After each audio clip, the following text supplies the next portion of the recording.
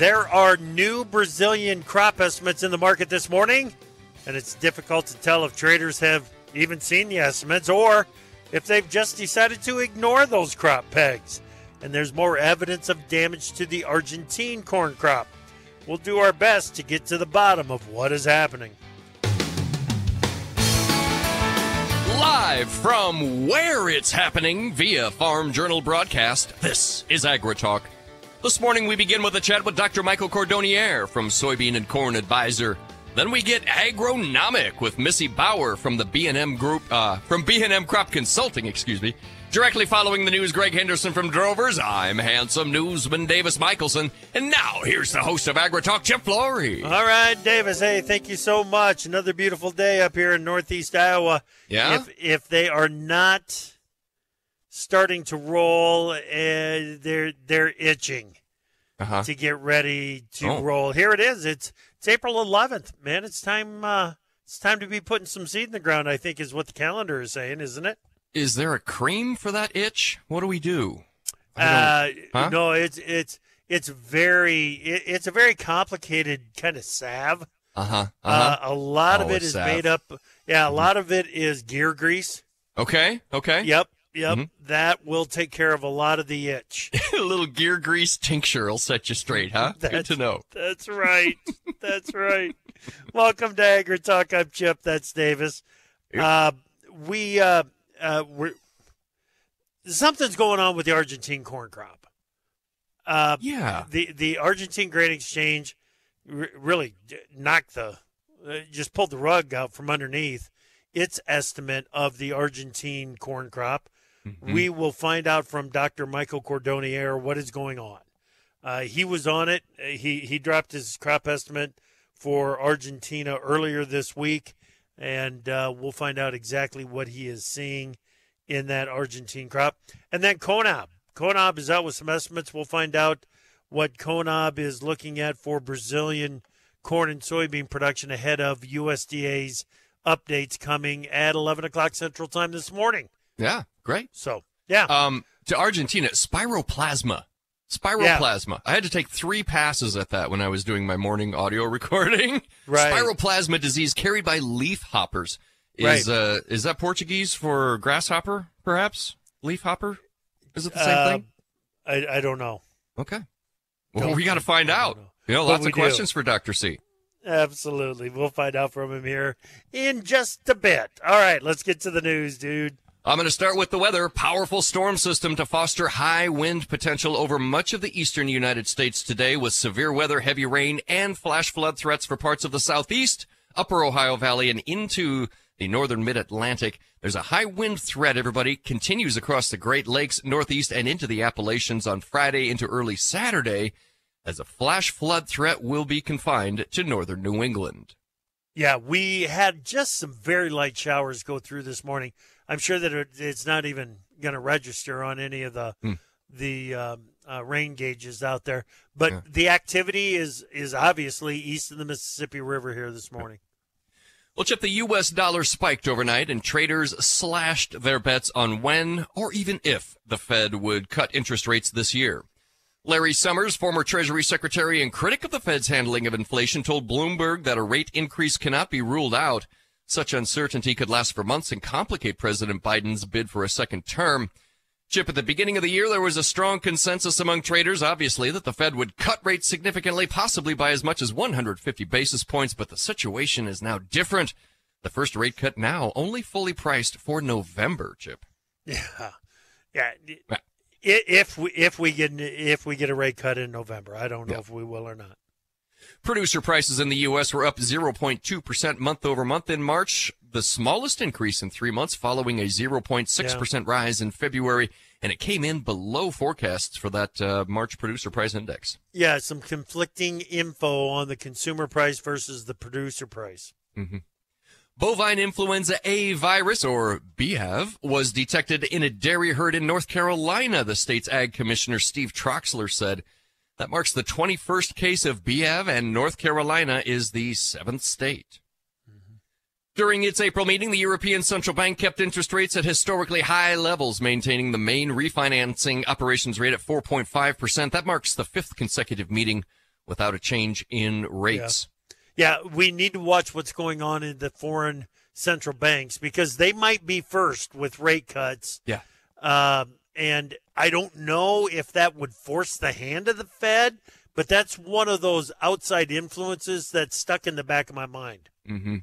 Well, European gas futures surged by 5%, approaching their highest level in 2 months, propelled by concerns over potential attacks on Ukrainian gas storage facilities and escalating geopolitical tensions in the Middle East. And sticking with the energy here, ongoing violence in Gaza amid stalled ceasefire negotiations between Israel and Hamas, coupled with U.S. intelligence warnings of potential strikes from Iran, fueled fears of further disruptions to oil supply.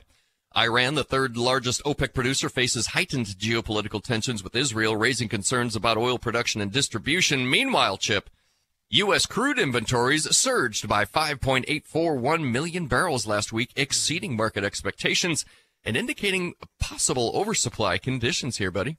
Yeah, that increase in the supply, I think, is what's got the crude oil market under pressure this morning. May crude oil WTI down $1.03 right now. And finally, the National Transportation Safety Board is investigating the electrical system of the Dolly following its collision with the Key Bridge, which resulted in the bridge's collapse in Baltimore. Collaboration with Hyundai, the manufacturer of the engine room equipment on the Dolly, is underway to examine that system. Chip. All right. Thank you very much, Davis. Let's bring in Greg Henderson, editorial director at Drovers. Hey, Greg, how you doing, man?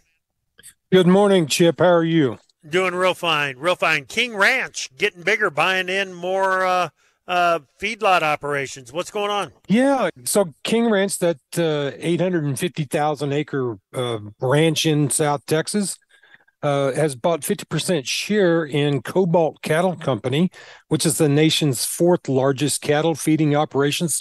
They have 6 feed yards in Colorado, Kansas, and Texas. That's about 350,000 head. Okay. And I think this is significant, Chip, because it kind of gives us an idea of some of the consolidation that's going on, and maybe some of the consolidation we're going to see as this feeder cattle supply continues to shrink over the next 2 years. You know, we've got 24.2 million feeder cattle supply now. That was down 7% from 2022. We haven't started building the herd yet, so that number is going to shrink even more.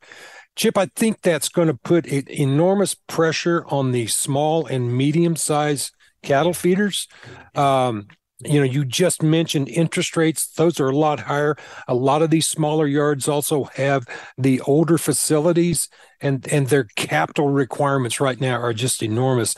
I think this gives us an idea that some of these larger feed yards, some of whom are adding pen space today, are going to have reason to buy out these smaller guys. Maybe some of the smaller guys quit. I just see consolidation expanding as we go through this period of time.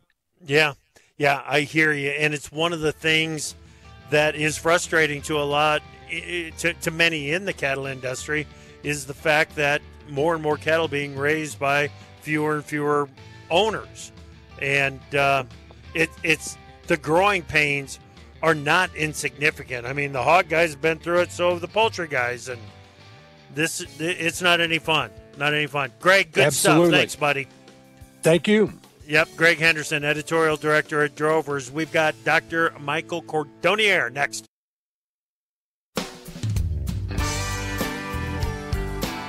The best talkers in ag, including you. Join the conversation on AgriTalk. Call us at 855-4TALK-AG. Welcome back to AgriTalk. I'm Chip.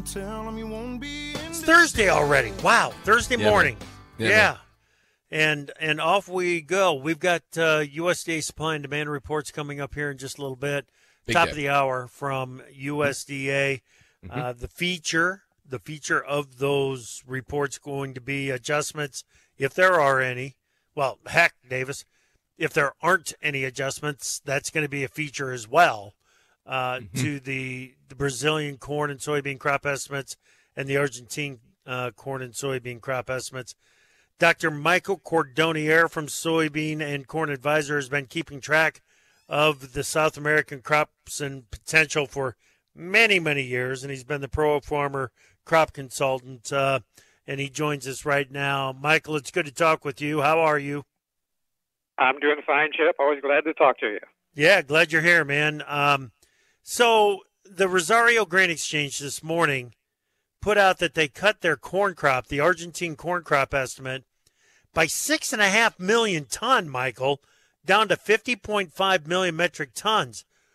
50.5, that's below where you're looking for it, isn't it? Yeah, I just cut mine 2 million down to 53. And they now that was a cut from their original estimate. Now they cited the problems with corn leafhoppers, which spread corn stunt disease.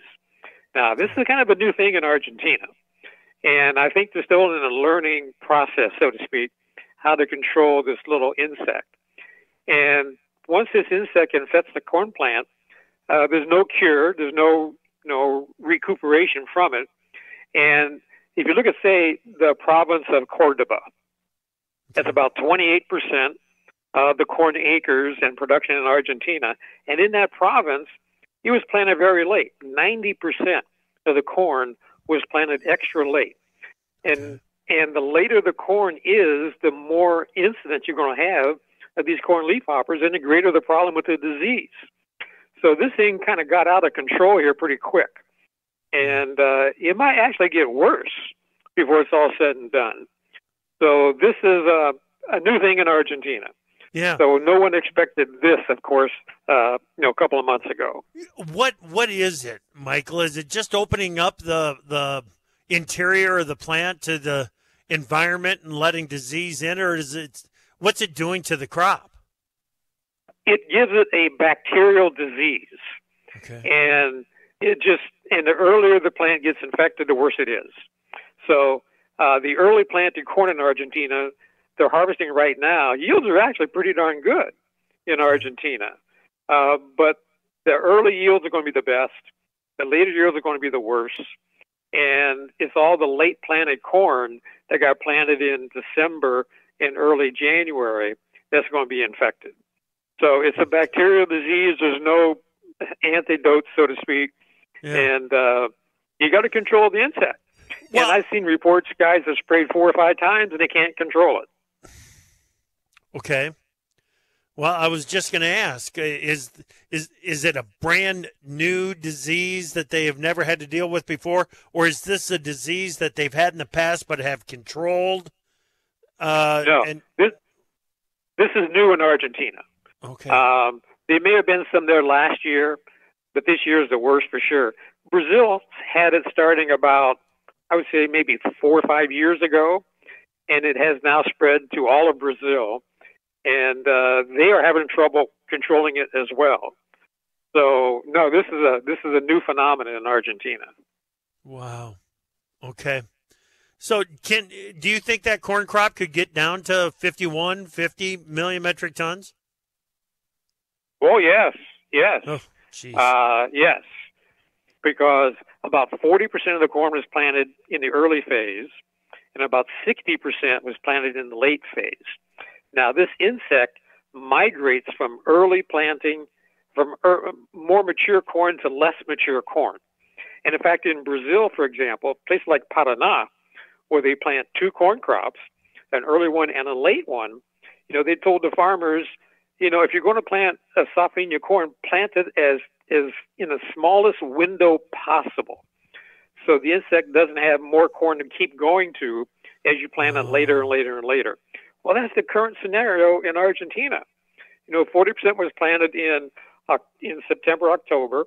Then they stopped planting in November, like usual. Then they started planting in December and January. So now you got 60% of the crop is sort of vulnerable to the insects. So, yes, we could get down lower and lower. And I said a long time ago that I thought corn would be the big surprise in South America this year because of less safrinha production. But I had not anticipated this corn leafhopper problem in Argentina.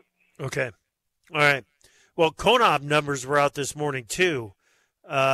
CONAB put the Brazilian corn crop 110.964 million metric tons, down from its previous estimate of 112.753.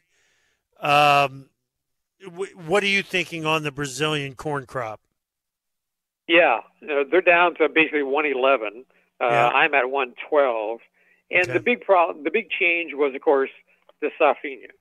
So they increased the safrinha acreage at 26,000, but they lowered the yield, almost 2 bushels per acre.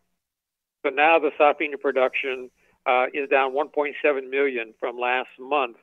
And the big dilemma is in Brazil, the acreage.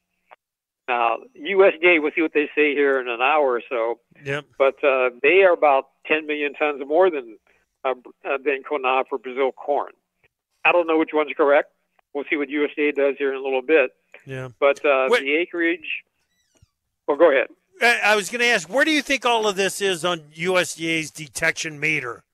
Because this is the private forecasters, you and others, have been out in front leading the Brazilian crop estimates to the downside. USDA seems to be very stubborn where it's at, and I think a lot of that has to do because USDA just sees more area planted to the to corn and soybeans, right? Yes, they say that there's more acreage in the northeastern part of Brazil, where it is kind of a frontier area. So they say that their satellites are picking up more corn and more soybeans up there, but people on the ground say not so much. Yeah. So it's kind of hard to know who to believe, quite frankly. Okay. So let's start with Argentina.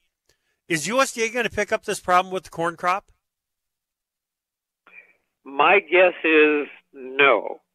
And here's why I think that way. The first yields coming out of Argentina are really good.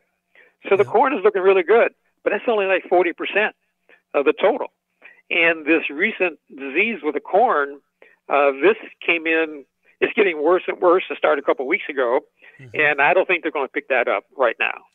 So they might trim it a little bit for Argentine corn, but they're not going to be down to 50, 51, 52 million tons. Yeah. They're going to be much higher than that. Michael, I don't remember a time when the industry estimates have been this far from USDA's thoughts and the spread has been as wide as it is. Is this something that we're going to have to get used to? I don't know, but I think this is an oddball year for sure, especially in Brazil, where they had record high temperatures, record low rainfall, October, November. A lot of the soybeans had to be replanted. Some were abandoned. Some switched over to other crops like cotton and grain sorghum and that sort of thing. So that was very, very odd for Brazil. And now we got this disease situation in Argentina, which is very odd as well. Yeah. So it just has not been a normal year in South America. And let me throw another one into the works. I just saw a report that there's a 62% chance that we'll be back into a La Nina by fall, which is spring in South America. The last time we had a La Nina, it was drought all over the place in South America. So we may go into another year in South America, which is very hard to predict, acreage and yields and all that sort of thing. Yeah. But you're correct. This is the biggest spread I've ever seen in South America. Yep. So still a lot of questions to be answered on this one. Michael, thanks for giving us an update on the situation, especially with what's happening in Argentina. Keep me up to date on that, and we'll get you back on for an update later. Sure, no problem. Always my pleasure. All right, excellent. Thank you, Michael. That is Dr. Michael Cordonnier, Pro Farmer Crop Consultant, Soybean and Corn Advisor. Okay, CONAB, as I said, 111 is what they're looking for on the Brazilian corn crop. CONAB is also looking for the bean crop estimate to come in at put the Brazilian bean crop at 146.5 million metric tons, down from 146.8 in its last estimate. All right, we're going to talk Eastern Corn Belt production. That's next.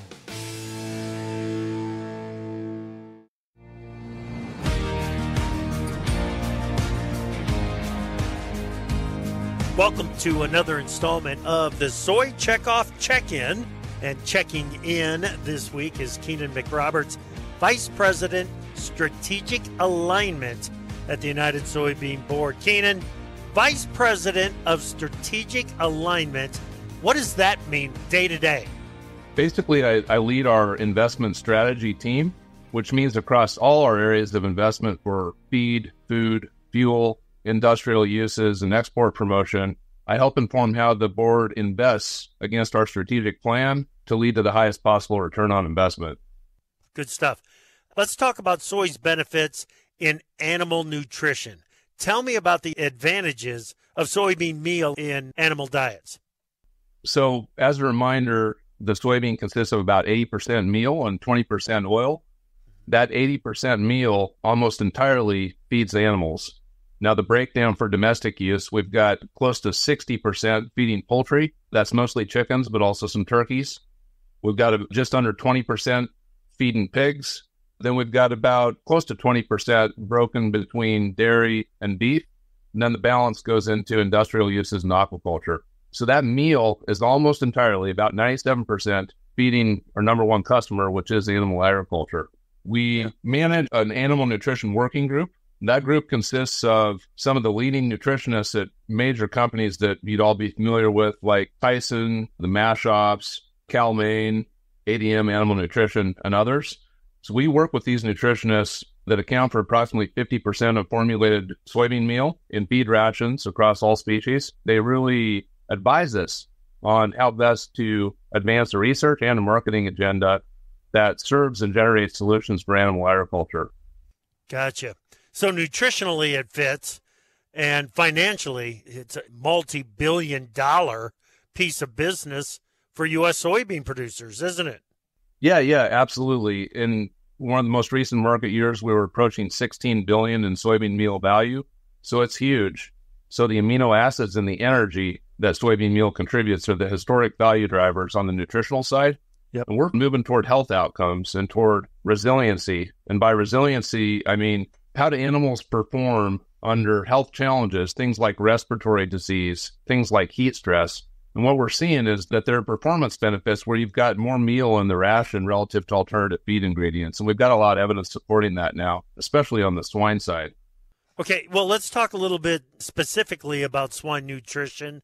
There is some promising new research that highlights the added value of soybean meal in a swine ration in hog health. Tell us about that. Yeah, this is really a beautiful thing. There are some of these additional health benefits. They're likely driven by bioactive or functional compounds in soybean meal that allow animals to perform better and more efficiently partition energy toward productive outcomes like growth, rather than fighting off disease or getting over periods of stress, and partition that into growth and productivity more efficiently. And we're really advancing a marketing track based on a number of both academic and commercial studies, partnering with a number of the companies that we work with as well. Right. Okay. Talk to me briefly about the role that soybeans play in not just feeding a growing population of animals around the world, but just a growing global population.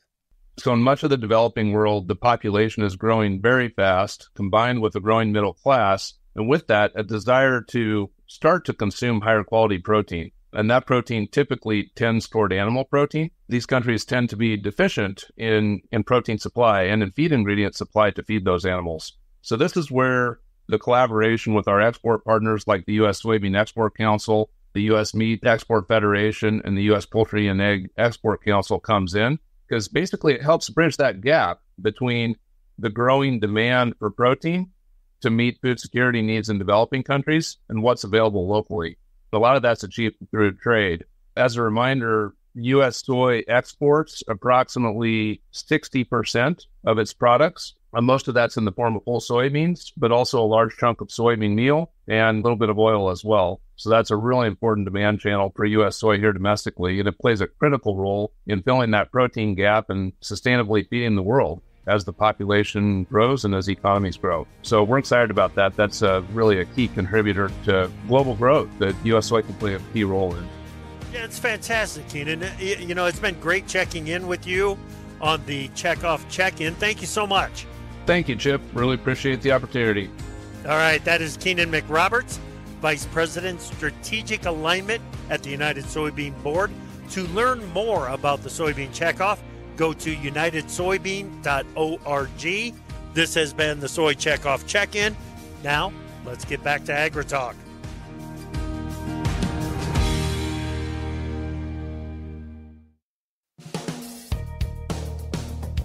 Opinions expressed on AgriTalk do not necessarily reflect the views of Farm Journal Broadcasting, affiliate stations, or sponsors.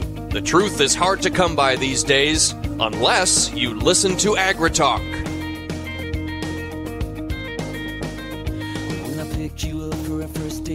Welcome back to AgriTalk. I'm Chip. Glad you're with us. We're going to talk about what's going on over in the Eastern Corn Belt right now with crop consultant Missy Bauer, B&M Crop Consulting. Missy, it's great to talk with you. How are you? Oh, we're doing good. We're doing good. Probably got more rain last night than we need, but we're all right. All right. How are things there around Coldwater, Michigan? You know, we're not too bad. Some beans went in the ground the last couple of days. I would say mainly Tuesday and yesterday. So some of the early beans. So conditions had been pretty decent right along. We've kind of been on the edge of that drought map, but you know, last few weeks we've gotten a lot more rain. But overall conditions are still pretty good. We don't probably need all we're going to get out of this system, but we're set up pretty good. A lot of field work got done in March, first half of March there when it was so nice, and February and stuff. So it's a different start. A lot of times we're getting in the fields and we're so far behind with the fertilizer and the lime and, you know, all the other tillage things that we need to do. So a lot of that's actually done for once. So that I think is a good thing. So. Yeah. Now you're based there, Coldwater, Michigan, but a lot of your work is done in Indiana, Ohio, and Michigan. Is that right? Yeah, that's correct. And, you know, as you get down into Indiana and in Ohio, it's definitely been a lot wetter down there for sure. So less things have been getting done. You know, it's coming out of a very interesting winter, right? We're very mild winter across the board.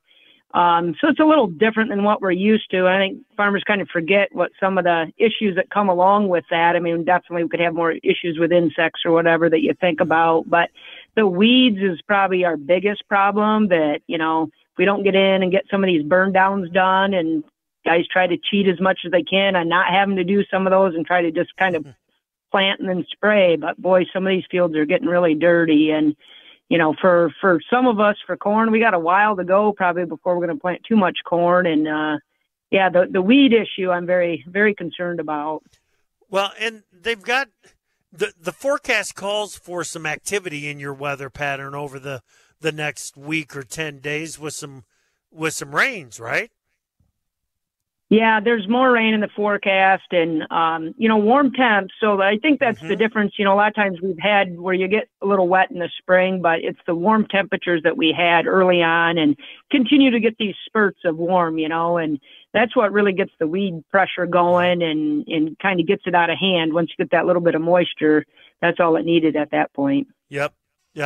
So you guys had a great year last year with corn and corn yields in particular. Soybean yields were also pretty doggone good over there. How does that change what you need to do to prep for the crop this year? You know, I think we did come off some huge corn yields, and we come off a fall where there was nothing done in the fall because we were such late harvest over here. So it did mean, you know, a lot of tillage work needed to get done. Was probably the main thing because we come out of a fall with none getting done. But that being said, February was so nice and the first half of March was so nice. A lot of that work that we normally do in the fall got done during that time frame. So I don't know that the big yields affect too much other than, you know, your normal plans and preparation. You got more residue maybe to deal with, but we're kind of used to that at this point. So I think it's just, you know, try to, you know, lay out your plan and follow that agronomic plan of what we want to do. Obviously with the prices, sinking like they had there, a lot of guys are trying to figure out what can I cut or what can I pinch. But when it comes to these types of margin years, bushels are what make it win. So you got to be real cautious cutting too much. So we've had a lot of meetings with growers of, sticking the course. And I would say that, majority of guys understand that and are willing to do that. Now, maybe it's the little things maybe they don't need to do. Well, do I want to try this new product? Well, maybe I don't need to try that this year. Maybe I'll wait till next year to try something new, or, when there's a little bit more fluff in the margins. So. Yep. All right. So this time of the year, what do you find yourself reminding growers over there that they need to do consistently to grow that extra bushel per acre, something like that? Right. So right now, I think, as, maybe a lot of guys haven't really turned too much over by us as far as in the planters, but these, this next week or so as you wrap things up, that planter prep is just huge, and making sure your corn and bean planter both, you've got basically went through your 10-point planter checklist and you've got all that taken care of. And then as we head out to the field, I think the biggest thing that we've learned over the last several years is the amount of patience we need to have for planting corn is huge. So if you get antsy and you want to do something, we've been very successful planting beans early. I mean, yes, it still needs to be fit. We're not going to go mud beans in, but planting beans early, whatever we lose in the lack of uniformity and things not coming up maybe as well, what we're gaining from just the pure planting date trumps that. So in beans, it's been huge to be ready, to get out there and get beans in during the little windows that we get so we can have less late planted beans on our farm.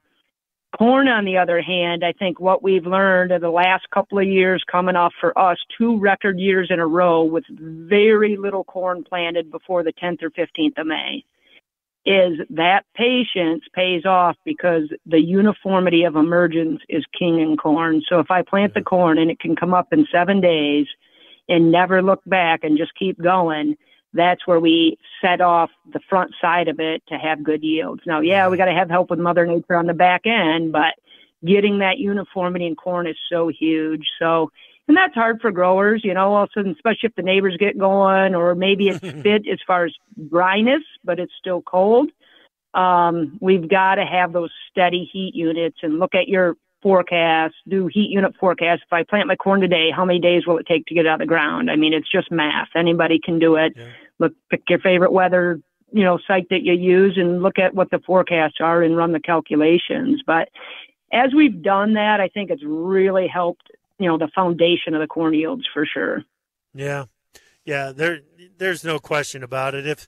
If there is one thing, and we notice it when we're out on crop tour, in the 3rd week of August every year, Missy, you can tell the fields very easily that emerged with consistency from north to south, east to west across that field, and they've got better yield potential than if you've got the ragged stand or ear sets on those stalks.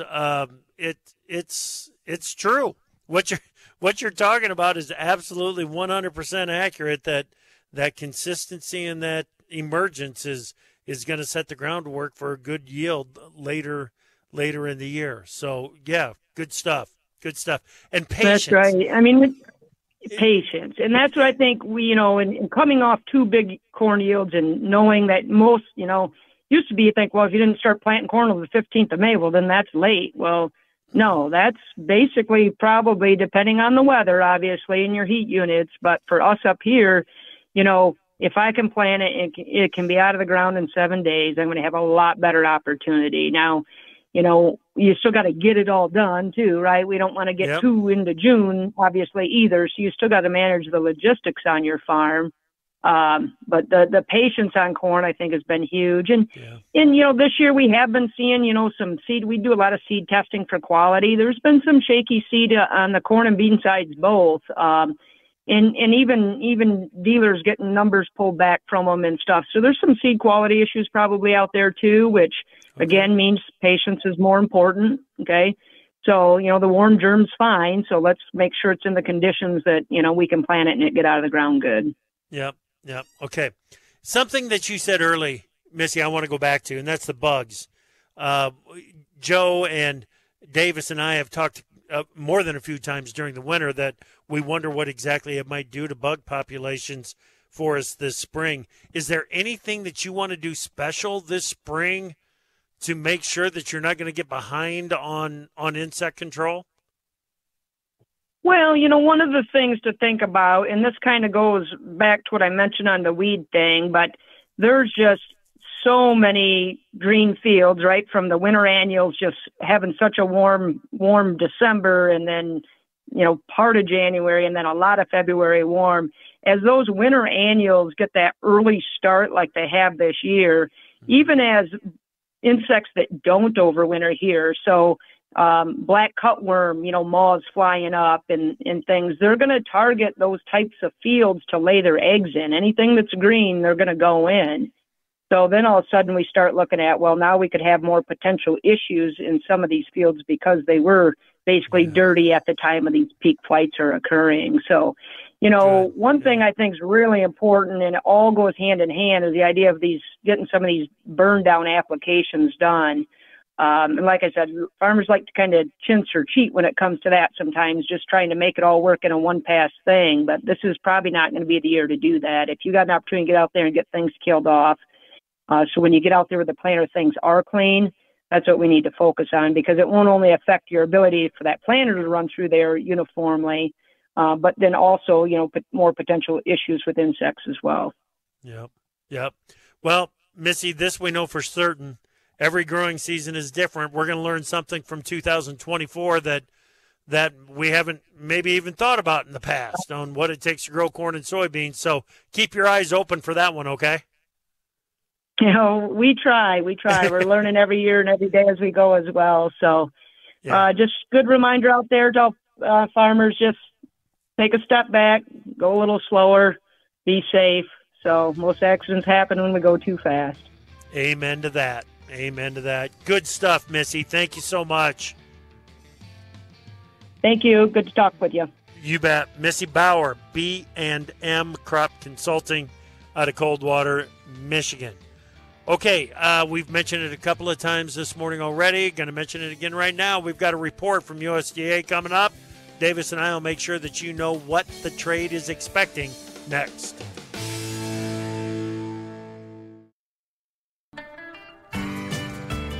Do you suffer from talking on the radio phobia? No problem. Send us a tweet at #AgriTalk. Welcome back to AgriTalk, everybody. Your pal Davis Michelson here with Chip Flory. Bro, I got a problem. On my so as well as anybody, I used to shoe horses for a living for a short time there. Seen it with my own eyes. Indeed. Now there are farriers who work with the bovines. Sure. And on my Facebook feed, I've clicked on a few of those videos. Some of these are nasty, bro. Oh, yeah. I know exactly what you're talking about. Yeah. But it's so rewarding to see that clean, healthy hoof at the end. I don't know. There's something about that just makes the atrocity worth it. And the cow walking away. Yes, just walking away. Walking away to make more milk. Yep. I agree. Yeah, it's rewarding. Yeah. Yep, for sure. It just occurred to me during the break there. I was flipping through my Facebook a little bit. That's it? I thought you were going to tie that into something. No, I don't want to go too far down this road because, it's kind of gnarly. We didn't. Oh, okay. Yeah, no. Okay. No. All right. Yeah. You get under that false soul and you don't know what you're going to find. That's the thing. That's right. You don't know what's under there. And quickly here, too. Safety first, everybody. Missy Bauer brought it up. Accidents happen when we go too fast. Slow is smooth. Smooth is fast.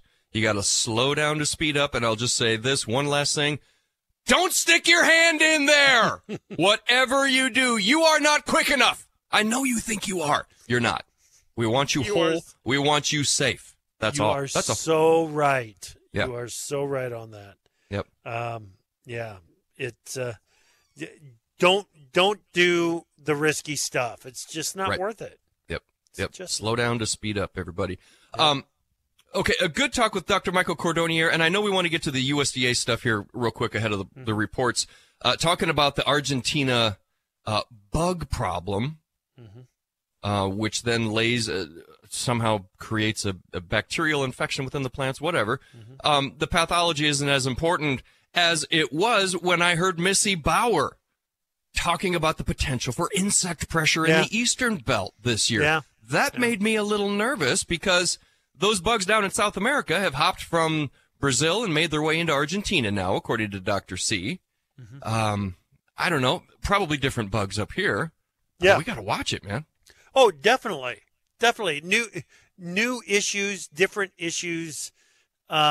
Sometimes it's an old issue that's new again that needs to be in your crop protection mindset as you're getting into the growing season. There's no question about it. The mild winter that we had, while it was very enjoyable.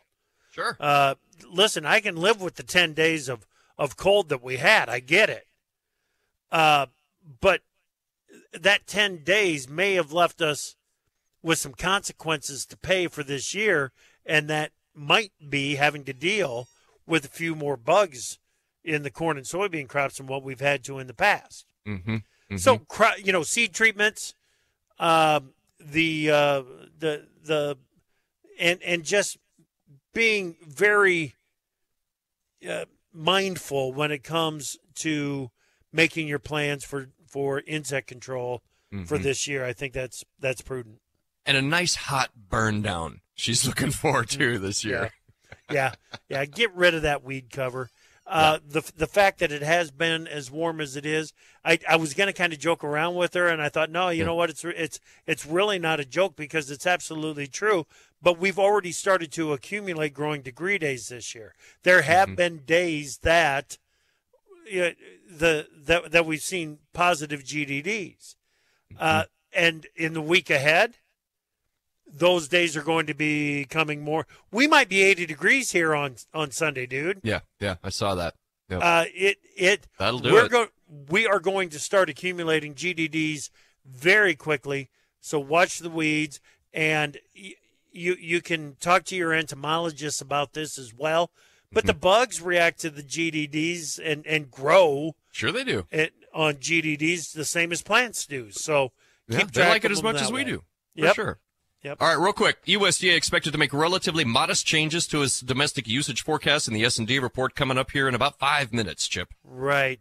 The biggest change that I see based off of the average trade guess on a survey done by Reuters is on corn. The average trade guess for 23-24 carryover, 2.102 billion bushels, down 70 million bushels from March. So that's not an insignificant change.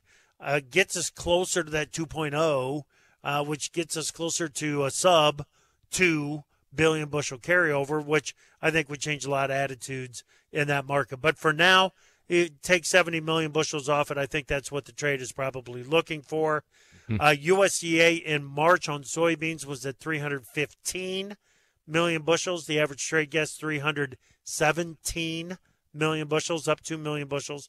And then on wheat, the average trade guess 690 million bushels, up from 673 million bushels in March. And then on cotton carryover, which has been absolutely all over the place, dude, is expected at 2.56 million bales.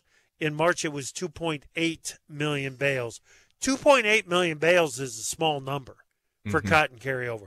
2.56 is obviously even smaller, but there you go. I mean, it's something that we need to watch. And then just real quickly on the South American crop estimates on corn, the average trade guess on Argentine corn 55.6, Brazil corn 121.75. On soybeans, Argentina 5.5 million metric tons. On Brazil, 151.68 million metric tons. So a lot of numbers to digest. Yes. Real quick here, corn just minutes ahead of the report, right around unchanged. Soybeans off about 8, and looking down at the wheat complex, down about 5 to 8 cents. We'll call it ahead of the report here, Chip. Outstanding. All right, come back this afternoon. We're going to have a conversation with Ed Usett from the University of Minnesota. He's a crop marketing specialist there at the Extension Service at the U of M. And tomorrow morning, we're going to have a conversation with Trish Cook, past president of the Iowa Pork Producers. And then we're going to have a free-for-all with Wiesmeyer, Tyne Morgan, me, and Davis right here on AgriTalk.